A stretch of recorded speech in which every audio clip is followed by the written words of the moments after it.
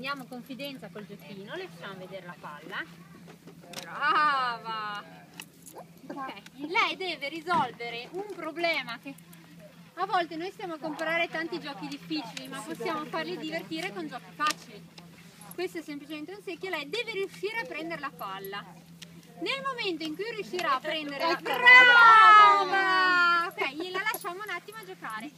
Questa cosa qua aiuta i cani ad esempio difficili che hanno tante paure, li aiuta a risolvere in generale i problemi, perché hanno risolto questo problema e riuscirà a risolvere un altro problema più facilmente. Se lo ripetiamo